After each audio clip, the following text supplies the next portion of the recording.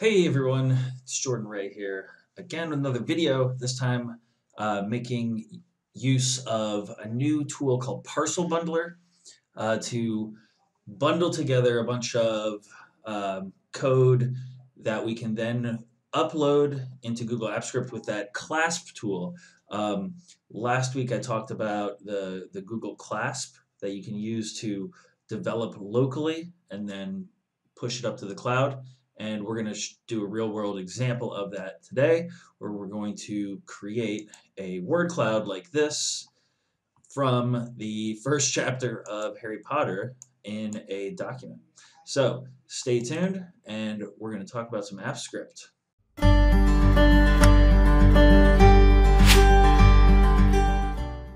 All right, everyone, let's get started here. I'm going to use, if you watched my video last week, you might have seen me using the git bash prompt, but I was really annoyed with how slow that is, so I'm just using the regular Windows command prompt. Hopefully, if you're doing any kind of development on a Mac or on Linux, it's a lot easier to use the terminal than it is in Windows. Though I guess Windows is now starting to release their own kind of Linux bash terminal, but I don't use Windows often enough to try to figure out how to set that up here. So just basic command prompt. You can open this, I think it's just with CMD. Yeah, just CMD. And we're going to go into my projects directory, and then I'm going to make a directory called Wordcloud. And CD into there. Now with Parcel, we've got to install globally Parcel-bundler. And I'm also going to install globally a thing called Yarn, which is a package manager, just like NPM is. But Yarn is kind of the latest and greatest of these package managers. Kind of uses the same packages that NPM does, but it's supposedly faster and more secure. Though how that all works, I don't exactly know. Feel free to let me know in the comments. Okay, now that that is done, we can go ahead and kick back into it here. I'm going to run yarn init, and I'm going to put the little Y flag on it. And that'll initialize this directory as a yarn project, give us that package.json, so on and so forth. I'm also going to, right off the bat, I'm going to add D3, and I'm going to add D3 Cloud. These are the two packages that we're going to kind of bundle together here. Okay, and that didn't take super long. And let's go ahead and open up Code Editor here, right in this directory. I've got my Visual Studio Code running. We're going to have to create a couple more files. Okay, the first thing we've got to do is add an index.html. I'm going to then add a kind of a main.js. That's going to be our main JavaScript file. I'm going to add a styles.css. And we'll start with the styles because there's going to be nothing to this other than I'm going to grab the HTML and body elements, and I'm going to give them padding 0, margin 0, and overflow hidden. And that is it. Now, in the main.js, first thing I'm going to do, I'm just going to write console.log, and it works. So we can see what our bundler actually does. And then in index.html, you can use emmet, and you just type that exclamation point, and it gives you a very boilerplate bunch of HTML elements. Perfect. And I'm going to add in this main.js that I just wrote. I'm going to save that, and that is it for our HTML file right now. We're going to come back. We'll modify this just slightly in a few minutes, but I want to show you how Parcel actually works. because now that we have done that little bit of work, we can run parcel.index.html. And actually, wait, hold on, I'm going to terminate this job, and we're going to do parcel.index.html with the O flag, and that should open up a browser window. And it actually opened it up on my other monitor, so I'll just type it in here. Localhost 1234. And of course, there's nothing there. If you open the developer console, you should see it works. What it has done, and if we can grab the elements, you'll see that there's no padding or margin on this or anything. What Parcel has done is it grabbed all of this. It looks at this file here in your, we're going to have to do this later. It looks at this file, and then it grabs everything inside it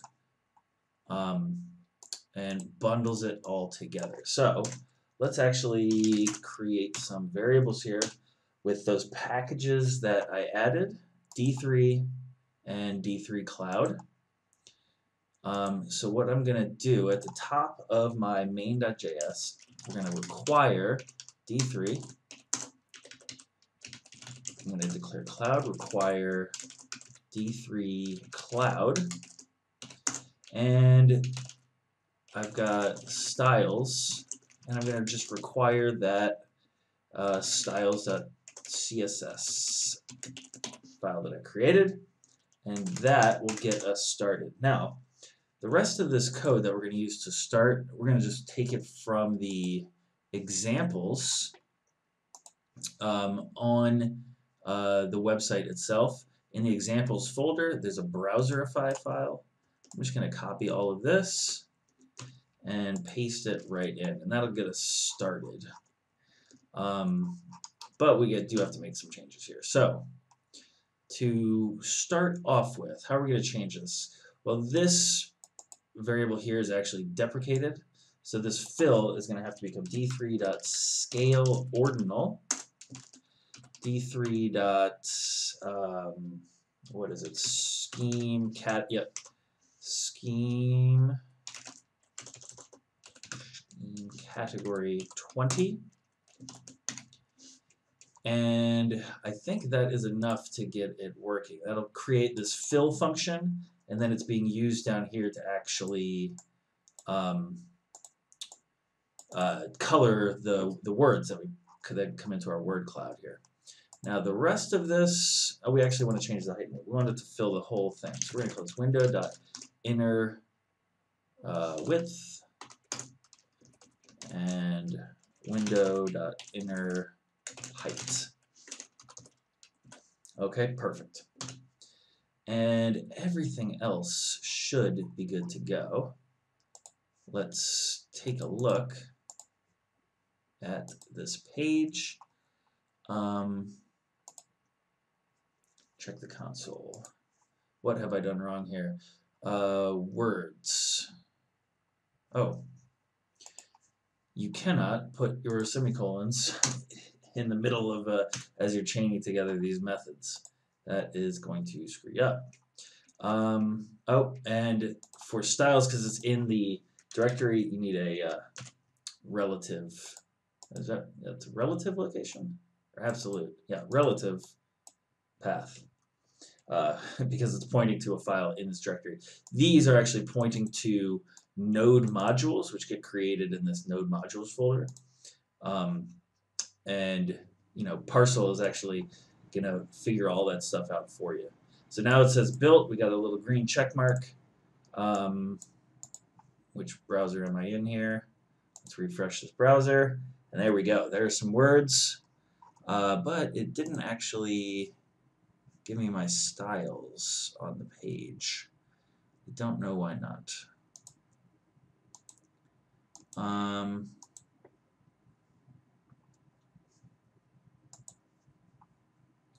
Styles equals require styles.css. Styles.css. Okay, we'll come back to that. Let's get everything else working here. Now, we're going to be pushing this up with the CLASP tool. And to do that, we're going to have to make a few more modifications to make it work with AppScript. So I'm going to change this array. In fact, I'm just going to cut it, and I'm going to call this all words. And then I'll save that. That might give us a few errors, but we're going to ignore them for right now. Then in the index.html, I'm going to create another script tag, and we're going to call this const all words equals, and let's just paste that in there. And make sure I still have a green check mark. Yep. And good to go. Oh, now it seems to have grabbed our CSS. I don't know why it didn't load on that first try. But no, this is not enough words. We wanted to fill the whole screen, and we're going to be grabbing, eventually we're going to be grabbing all the text from this, you know, one of the greatest documents ever written. And to do that, we got to actually send everything into the cloud.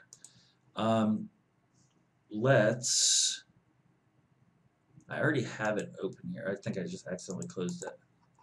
Oh, shoot. Okay, so let me call this a new script, and we'll call it Wordcloud script. And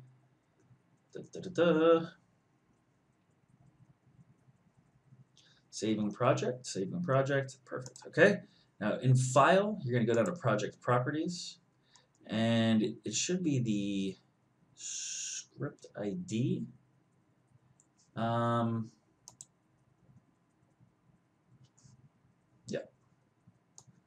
let's start with that. And go back over into our console. And what Parcel does is it actually, if you look at your, oops, can't use Linux commands, you'll see this dist folder, this distribution. It's actually compiling all your code right into that folder. So I'm going to go in here and CLASP. If you remember from my last video, I've already installed CLASP globally, but if you haven't done that yet, you should be able to do global add, I think it's at Google CLASP, and then run that. Okay, so if you've installed that CLASP tool, we're going to actually CLASP clone and then paste in that script ID. And let's go ahead and do that now. And it should, cloning files, who knows how long this will take. Okay, great, so it's done that cloning. And actually I'll open up Visual Studio again. And in this dist folder you can actually see now this code.js that we just pulled in. This is an empty function, index.html, which is just pretty much copied straight over from here, you know, from our main directory, and you know, some real jumbled up files here. Now, what we're going to do next is make some modifications and get ready to push this up into the cloud directory. In code.js, I'm going to just type out some boilerplate code here. We're going to make this a doGet function, and I need to declare an HTML variable with the HTML service, and we're going to create template from file, and that's going to be from the index, and then we're going to do html.words with words equals, just do an empty array for now. We're going to return HTML evaluate, and then we're going to set the title to Wordcloud. And I'm going to declare a get words function below this, and I'm going to just call this a, let's just do words, it's an empty array, and return words at the bottom. We will type that out when we actually push this into the cloud. And let's push an ID into there, and I'll just go ahead and type some of this out now. I think it's document. It's harder without the autocomplete, but hopefully, as more people start doing these kinds of projects, those kind of tools will get developed. Document app, we're going to open by ID. We're going to put that ID in there, and we're going to get body. I believe it's just get body. And then we're going to call this words is equal to body.getText. That might have to change in a minute once we push all this up here. Now, I think I might have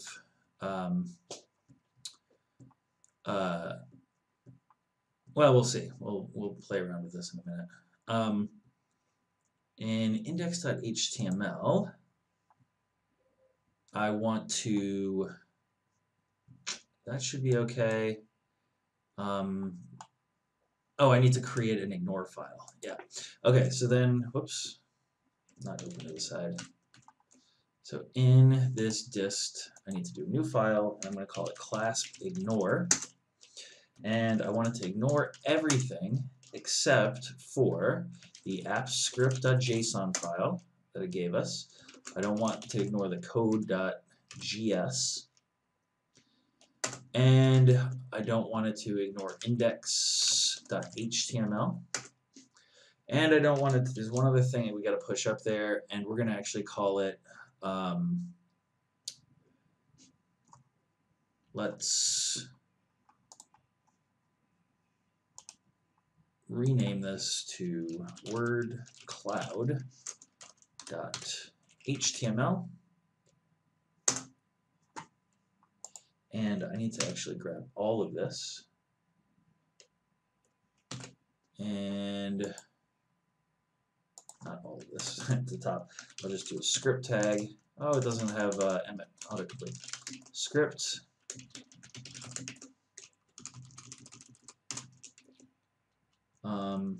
Oh. Before we can do that, we've got to actually do a few other things here. We need to actually build this out into a project. So to do that, let's do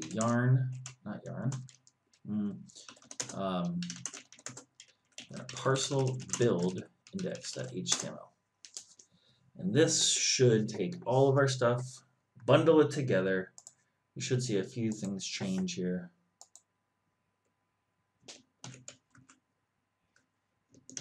Can save the CLASP ignore file.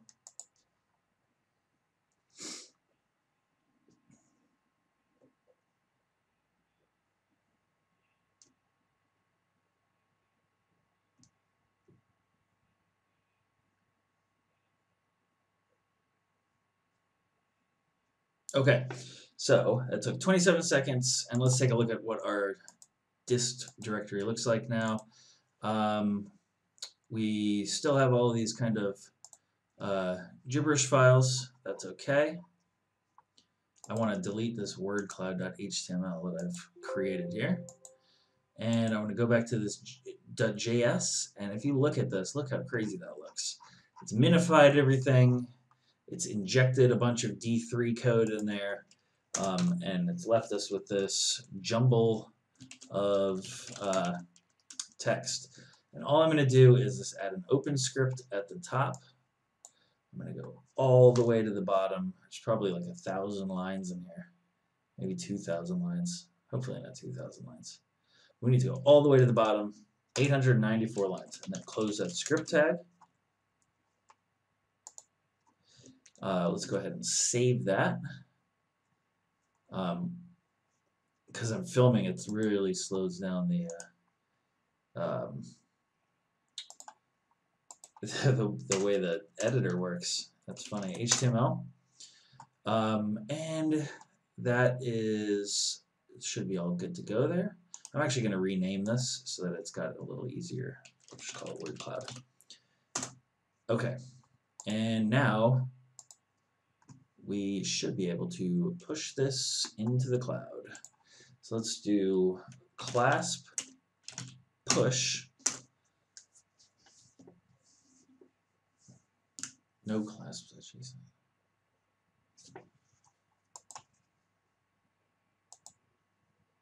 Oh, I'm in the wrong directory. You've got to go into the dist folder and then CLASP push. And that's no problem. Pushing these files, it might take a little bit longer because that bundle is actually quite large. AppScript is probably not really designed to handle something of this size, but we're going to go with it anyways. Now, if I refresh this, I should see all that code that I brought in. And, oh, you know why? I didn't push the bundle. And to do that, we need to actually, I need to modify my CLASP ignore. Having some brain issues because it is a little bit late for me. Let's see here. I want to call this Wordcloud.html. So that's going to get pushed into the cloud. Also, let's run this one more time. CLASP push. And it's pushing. This one will take a little bit longer because it is such a large file. And now I've got that Wordcloud.html pushed up. And if I go back over here and refresh this code, now we've got this .html. Now, I wouldn't actually click on it. You can. It shouldn't hurt it, but it'll take us a little few minutes to load. And we don't need to make any more modifications to this file. That file is pretty much as it should be. The changes we're going to make are actually to our index.html, and those are quite simple. The script tag here, jumping around, everything's in line for just try to minify as much as you can. So we're going to remove this whole script tag, and I'm going to put some templating in here, and it's just HTML service dot create HTML output from file, and I'm going to put the index file in there. Oh, no, sorry, not the index file, the Wordcloud file, and then I want to get content. And that right there will give us the giant bundle inside of our project. We're going to go back over to code, and I'm going to create an ID variable, and this is going to be my text here. It might be better to develop this as an add-on. So maybe that's a task for any motivated people out there. Kind of turn this into an add-on that'll basically run in documents, and then you can turn any document into a word cloud. That'd be cool. But right now, we're just going to simply do this as a web app. And so it's getting words with this ID. We're going to create an array here. Let me delete this kind of boilerplate code that I had done. And we should have, I think this should work, body.get text. And that'll give us one long string of everything. Then I want to actually remove all the punctuation. So let's replace, and then I forget, there's going to be a regular expression that we got to put in there. And then we're going to replace it, then we're going to split it into a giant array. So we're going to split it on every space. And you can even do things like, you could probably filter out words like the and a. That'd be pretty great. So let's save that. And I need to find a JavaScript filter out punctuation regular expression. And of course, Stack Overflow is right at the top from 7 years ago. This response. Stack Overflow is such a great resource for these little things that you can't remember yourself. Perfect. Replace, and I'm just going to grab this little bit of this little regular expression here. And where did my code go? There it is. So we're going to put that right on into this replace method. I'm going to space these things down. And there's my words. I'm going to return words back to here, pop it in, and we're going to go ahead and publish this. I'll do anyone, even anonymous, execute it as myself. So we're going to hit deploy.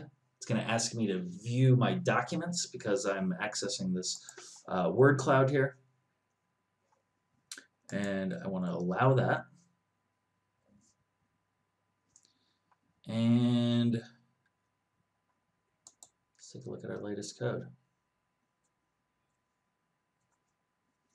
Perfect. What you're seeing here are the words from the index.html. You've got all words as this array, but we created a words array that we're attaching to the HTML template, and we want to put that in here. To do that, we've got to access this template again, and I think we want to do json.stringify, and we want to put that words array in there. Let's see if that works for us. We should have a ton of words now. Let me open up the console just to see if there are any errors for what we've done. But if all goes well, you've got a ton of words. Awesome. Very cool. Now everything is way too big, and those are the kinds of little things that you can play around with much more easily on your local machine.